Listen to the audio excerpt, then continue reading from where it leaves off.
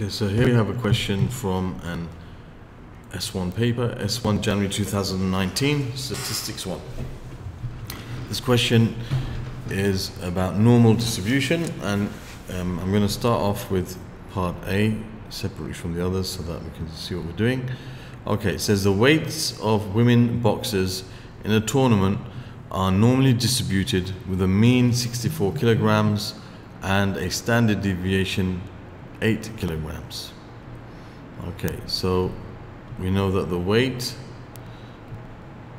is normally distributed with a mean of 64 and a standard deviation of 8. So that means, yeah, that's how you write that. That's the variance, which is the square of the standard deviation.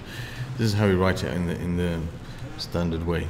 Then it says, find the probability that a randomly chosen woman boxer in the tournament weighs less than 51 kilograms. Okay, so we're going to have something like this. Let me just draw the bell curve. Try and do it neatly. So you have something like this. This is the bell curve. Try to make it symmetrical.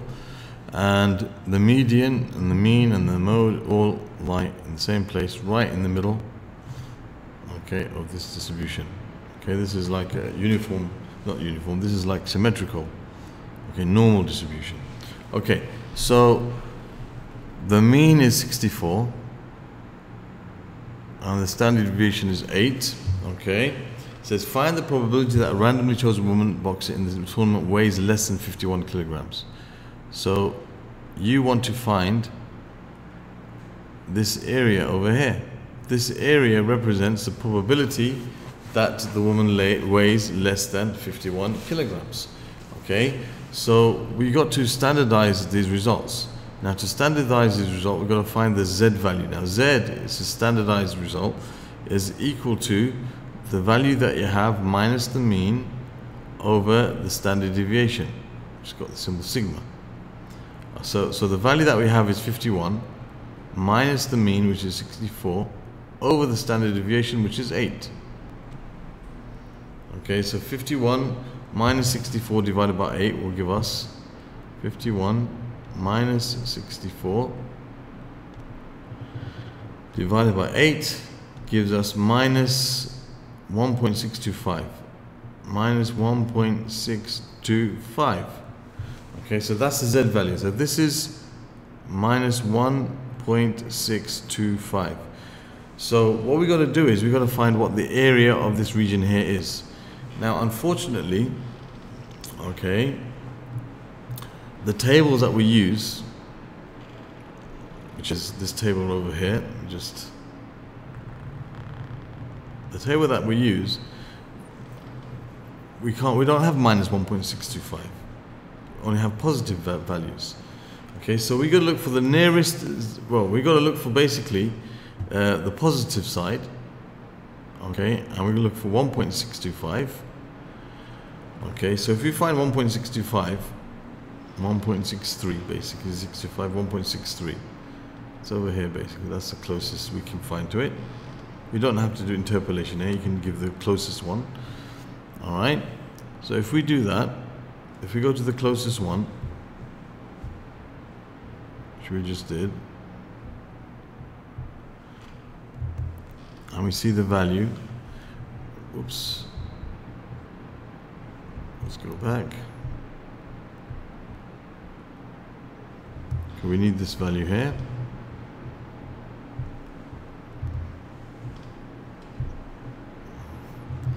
Okay, so 1.63 gives us the value 0.9484. What does that mean? What does this part mean of the table? Well, this is the Z value, the standardized value, and this is the area under the bell curve to the left of this value. Okay, so what we have here is 0.9484 is the area in this region over here. That's what we have. Okay, but what we actually want is the region on this side. This is what we want. Oops. This is actually what we want. We want the region on this side. Now, if you think about it, I mean, that area, why do we want the area on this side? Because this area is the same as that area, symmetrical. Okay, so if I take the area that we got, which is all the way back to here, from 1, which is the area of the whole thing, I'll be left with this area here. So the probability that the weight of the woman is less than 51 kilograms is equal to the probability, okay, that Z is less than, or Z is greater than, I can say, sorry, less than minus 1.625, okay, and the probability that Z is less than minus 1.625 is equal to the probability, okay, that Z is greater than 1.625. Okay, that's what we see from here, and that's equal to 1 minus 0.9484, which gives us our answer.